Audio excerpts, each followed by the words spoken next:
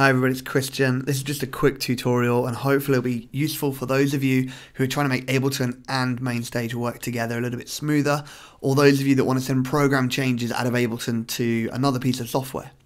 One of my frustrations with Live is that it hasn't allowed me to send program changes at specific parts of a song and multiple program changes per scene at different bar measures, unless of course I split the song down into loads of parts.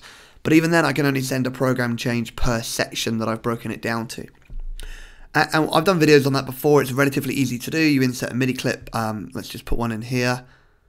So obviously I've got Mainstage and Ableton open next to each other. But if I inserted this MIDI clip, I routed it to the IAC driver and I put a program change in here, let's say program change 10, then when that scene is triggered off, it would jump to program change number 10 or program number 10 in Mainstage. So number 10 here would be frozen verb.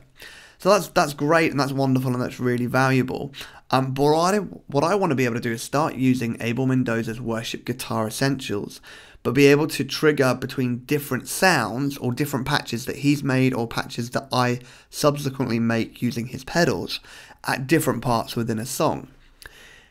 Enter Max for Live and a Max for Live device that's enabled this to happen, called CC to program change. Now let me just talk you through how this is working and what I've done, and you guys can go and play with this. I've only did this a few hours ago, so I've not really implemented it properly, but it looks stable and good to me.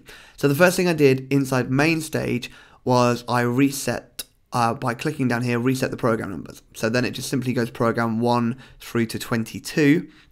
You can do it a different way. I believe you can click on the attributes and give each one its individual program change. You can do that. The other thing I did was make sure that all the tempo changes were off so that I could send tempo information as well. So obviously all the delays and anything else that's using any of the time signature information will pull that tempo from Ableton. Then in Ableton I set up a MIDI track, routed to the IAC driver and dropped in this Max for Live device. Now, when you drop in the Max for Live device, you have to tell it what CC control code is going to listen to convert to a program change. So I've used 119 for no other reason than it was just there and I scrolled to it and I thought if I always use 119 I'll remember it. And then I just created a MIDI clip. So let me show you this demo one up here.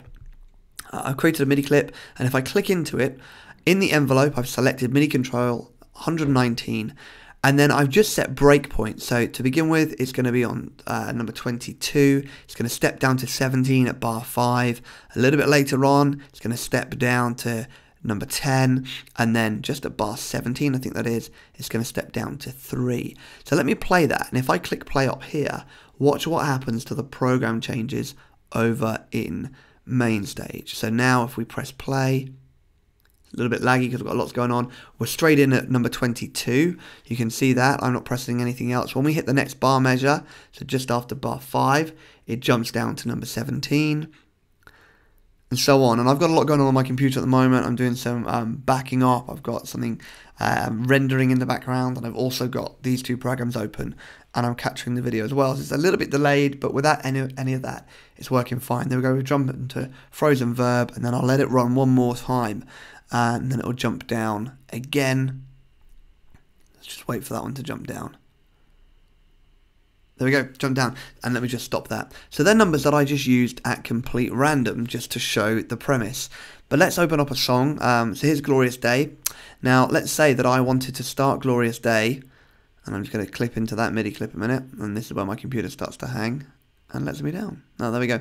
So let's say that Glorious Day, I want to start off using patch 17, so that's over here is an ambient swell, so I might want to start the song just ambient swelling, but then as soon as everything hits that big chord I want to jump down to number 3, which is going to be my rhythm on my AC30. That would be really achievable, and all I would do is simply insert a MIDI clip, turn off the loop, set it for the number of bars that I need, or in this instance enough bars to be able to do the transition, and then I go along and I just put my breaks in. Let's say at bar 33, now this is just I've just made this up, but at bar 33 I wanted to jump to, I don't know, the slapback sound. So then I could do that one and I could drag it up to measure number 15. And I've started to build an automation now that's going to work perfectly for the song. So now when the song plays, we're straight in at number 17. The song's going to play in the background. I'm on ambient pad 17, or sorry, on patch 17 ambient swells. I could be playing along on the electric guitar. I'm not at the moment, but if I was playing along on the electric guitar, Mainstage is going to output that incredible patch. And then as we hit this big breakdown, or sorry, the big chord where everybody comes in together, my patch is going to change to my rhythm sound, so I can start to build with everybody else. Let me just show you this. And it's changed for me to come in on this chord. So you get the idea now. And if I was to let this run, let me just wind it forward a few bars. So again, now as we hit bar 33, if you watch over here, it's going to jump.